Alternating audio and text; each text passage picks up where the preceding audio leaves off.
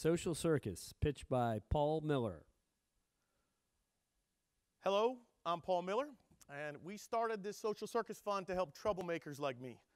Only the best thugs can run away and join the circus, okay? It was my senior year in college, and I dropped out to join the Ringling Brothers. In the past 10 years, we've taken over 24 young people from right here in Cincinnati on their first international tours to Germany and to Mexico. When you're the first one in your family to get a passport and the first one in your block to fly, it's one step in solving generational poverty. All right? We sussed this out by working with people in jail. We got 30 weeks of paid training at the Hamilton County Juvenile Detention Center.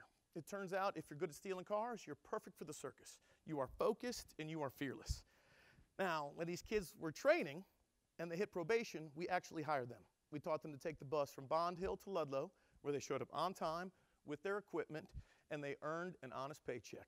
They were the first in their family to get a bank account, and this is what we're trying to do, trying to create jobs for circus folk. We partnered closely with the German Peace Corps over the past 10 years, where they provided very talented young people to come to Ludlow and to inspire people in our region.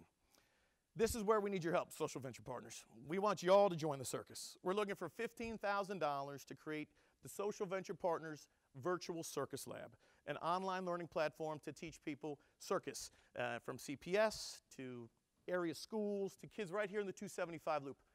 Our goal is to try and create more jobs and opportunities. Kids from Ludlow spent a whole year at a circus school in Germany, and right now they're working at the Circus Brewing Company. Budweiser has Clydesdales, and Circus has Circus Freaks. So these jobs are out there. So maybe, just maybe, you'd like to join the circus. It's been a crazy adventure, but the city of Ludlow has been a great partner. There's a public-private partnership here. They sold us a church for $1. This is where we're going to build this training center. Duke Energy's urban revitalization program helped secure the site. We got funds from the state of Kentucky. When we bought the building, it had 2 holes in the roof, was full of mold and asbestos, but this is where we're going to locate the first training center in the USA to teach people how to retool their circus skills.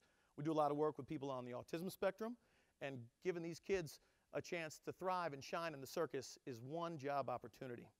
With your help, we want to become the Khan Academy of online circus learning.